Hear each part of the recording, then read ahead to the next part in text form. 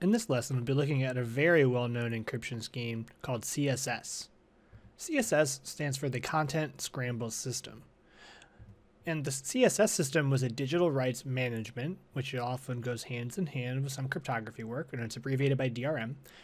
A system that was used for pretty much all DVD video discs that were produced back in the day. So I know DVD nowadays is less popular, they're still out there, but every disc that was made that was a DVD video had the Content Scramble System implemented on it.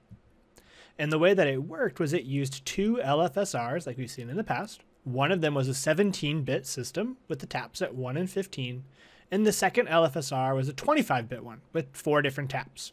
So since together that makes 42 bits of information, and like we've seen in the past, we always set that lowest bit as a value of 1 in each of the LFSRs to make sure that we don't get stuck in an all zeros condition. That means that there's 40 other bits that you need to know in order to seed these two LFSRs. Now, what makes this LFSR system different than the ones that we've seen in the past is that it's not a singular LFSR, and it's not two LFSRs that are going to be used with the XOR operation. It takes the output from these two LFSRs and combines them in a new way that we haven't seen before in order to create a system that avoids the linear congruencies that we've seen in the past, which allowed us to determine the seed. Now, the fact that we're talking about this now implies that there is a way to crack this message, but it is much, much harder than we've seen than the earlier systems. And this is why this method was used for so long before somebody figured out how to ultimately get to the seed. Now, how we do that is beyond the scope of this course, but we will look at is why the system is fairly good and what prevented it from being discovered for so long. Now, in order to do that, let's look at a somewhat simpler version of the CSS. We'll call it baby CSS. It has a lot of the same principles, but it kind of shrinks the size of the system down so we can better understand the workings. We're going to use the same two LFSRs that we saw in an earlier lesson. So a 3-bit LFSR, where you get to the new third bit by adding the previous row's first and second bits, and a 5-bit LFSR, where you get to the 5th bit by adding together the previous row's first, second, and fourth bits. The key we'll start looking at is exactly the same, and same kind of operating procedures. It means we need 2 bits. The first 2 of those will go to seed the LFSR 3, and the next 4 bits will go to seed the LFSR 5. So all of this starts to look identical to the old LFSR sum system we saw previously. Now, let's see how it's different. The way that this differs is the way that we generate the key stream. So with the LFSR sum, we would just XOR the output of the 3-bit and the 5-bit LFSRs to generate the output key stream. What we're going to do for our baby CSS, and this is the way it works with real CSS, is that you add the two LFSR output streams with carrying. So it's not the bitwise exclusive or XOR like we saw before. We're going to actually take blocks of these bits and we're going to add them together using kind of the standard addition algorithm that you've probably learned for decimal or base 10 numbers. And we've actually seen how to do this in previous lessons when we first heard about the binary number system. So let's take a look at how this would work. We've got our 3-bit LFSR and we can quickly generate its output like we've done in the past. We've got our 5-bit LFSR, and we can generate its output like we've done in the past. Now, let's take those outputs, and we're going to group them into blocks of 8 bits or 1 byte. So we're going to take the first 16 bits from the LFSR 3, this first 16 bits from the LFSR 5, and lay them out here, and then group them together. And we will add those together to generate our key stream. Now, remember, we add as a whole group mod 2, with carrying. So the first output of the key stream there would be a 1, and then a 1, and then a 1, and then a 0, because 1 plus 1 is 2, which is represented by 1, 0. So the 0 goes down in the key stream, and then we carry the 1 up. And we follow that through the rest of the way. And you'll notice here that in this particular grouping of characters, we have this extra 1 that comes off the end here that we don't have anything to add it onto. So we kind of bring that over to the next group of 8 bits in our output. So we kind of save it and carry it forward. So it appears here when we start adding the next grouping of 8 bits. So here we've got 1 plus 1 plus 1, which you know is 3. So we'll have a 1 down below, and then a 1 that gets carried up, And just by happenstance, we have a lot of carry bits here, and this grouping of 8 bits from the LFSR 3 and 5. And again, we have an extra one that gets carried at the end. Now, we would go ahead and carry that onto the next grouping of 8 bits. But if there is no next grouping of 8 bits, we just kind of toss that out into the trash. It goes out at the very end.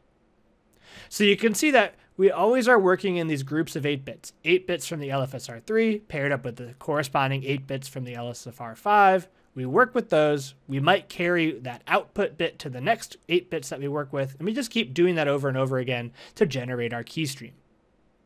Now, once we've got the key stream, we would take our plain text and we would just XOR that with the key stream exactly the same way we've seen with all of our LFSR systems. So that part doesn't change. It's just how we generate the key stream that differs.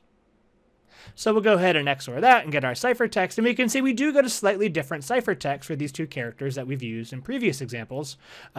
We have our NC, which now goes to a non-printable character, hexadecimal 19, and then an uppercase letter D. So a different output. So we can see it does result in a different ciphertext. Now, how can we think about cracking this message? Like, let's say we try and use that same method that we've used for the LFSR sum.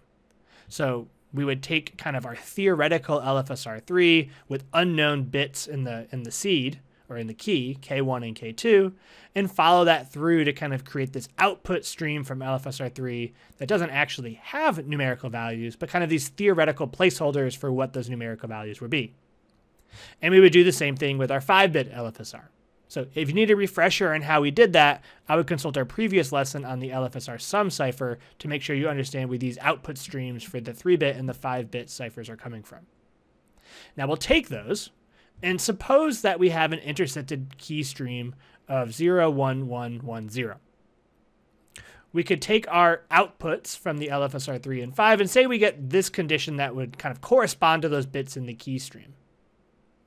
We could add them together to generate what we think would be kind of a theoretical output of these two LFSR 3s and 5s. And the first bits here on the very end in our grouping, K1 and K2 added together with K3 gives us an output of K1 plus K2 plus K3.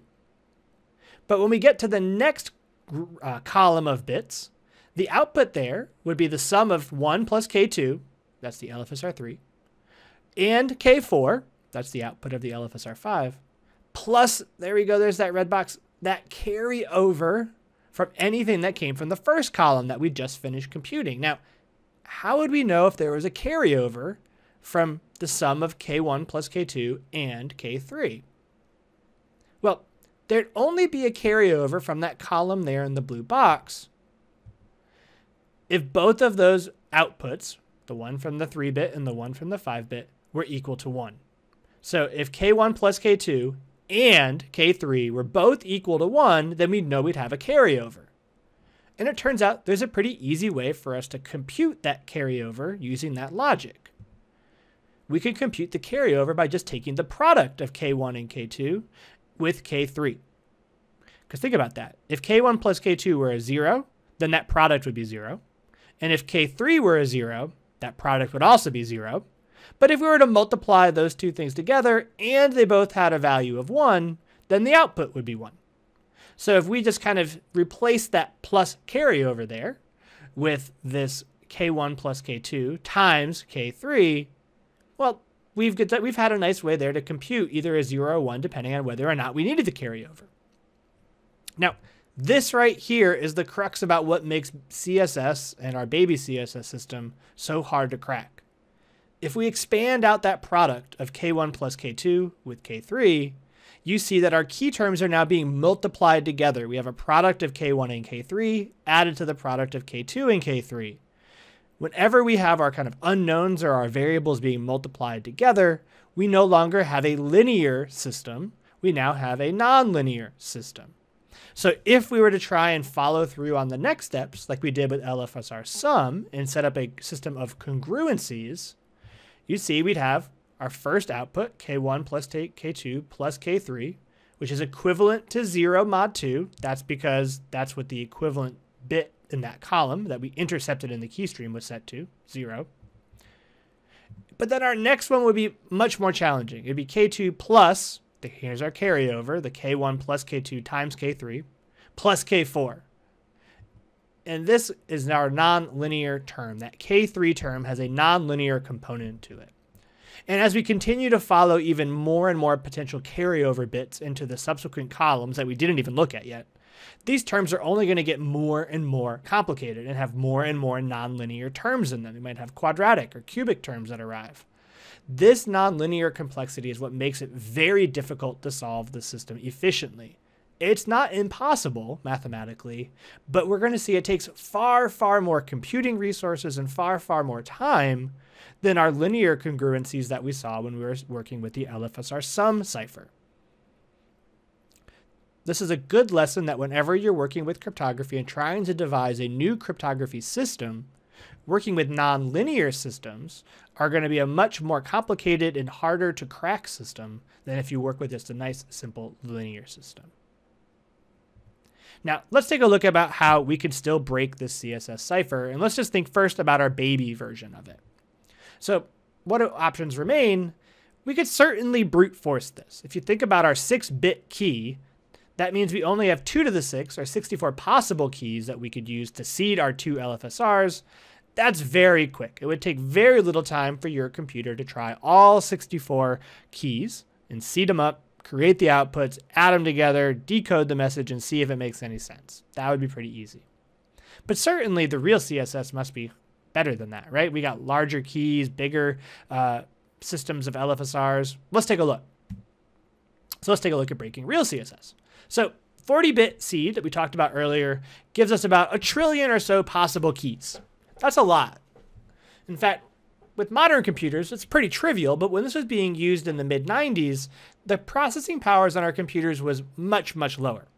In fact, the processing power was low enough that the government decided it would be illegal to have an encryption scheme with any more than 40-bit keys, because anything more than that, and the government wouldn't be able to break them if they had to. If you were passing along government secrets or threats of terrorism, they wanted to be able to read everybody's messages, and they decided that 40 bits was secure enough that most people couldn't read it, but the government had enough computing power that they could if they had to. Now, that rule has since changed, but if you ever look at historical ciphers and you see kind of an arbitrary decision that everything used 40-bit keys, that's the reason why. They were legally not allowed to use anything more than that. Well, it turns out, though, that it didn't remain secure very long, both from an advance of technology, but also an advance of mathematics. Cryptographers studied this system for quite a while, and they were able to find a way to crack it or attack it that brought it down from having to try all 2 to the 40 power, but rather just 2 to the 25 power. Now, why 25? Remember, one of the 2 LFSRs was a 25-bit one, and that's exactly why. They found a way that if you could just work with one, the more complex of the 2, you actually get enough information out to break it. And you might not seem like 2 to the 40, but going from 2 to the 40 to 2 to the 25 power would be that much better, but it really was. You have to remember working in powers of 2 here. We effectively halved the number of possible keys from 1 trillion 15 times. So that's pretty substantial. In fact, the modern computing at the time, the 450 megahertz Intel Pentium 3 processor only took about 18 seconds to crack the keys for your DVDs. And I think it certainly led to an advance of people being able to back up their movies to their computers. Perhaps the more nefarious side would maybe lead to an increase in piracy of DVD videos back in the 90s and early 2000s. A quick historical note about that Intel Pentium 3. If you've got an iPhone 13, the processor in your iPhone 13 that fits so nicely in your pocket has at least 100 times more processing power than that Intel Pentium 3 processor from back in the day did. We're seeing that this is one of the real reasons why modern cryptography has had to up its game a little bit from these initial systems back in the 70s, 80s, and 90s, is that computing power has grown very, very quickly in modern times. So if your whole system relied on inefficient computing power, that system is probably out the window.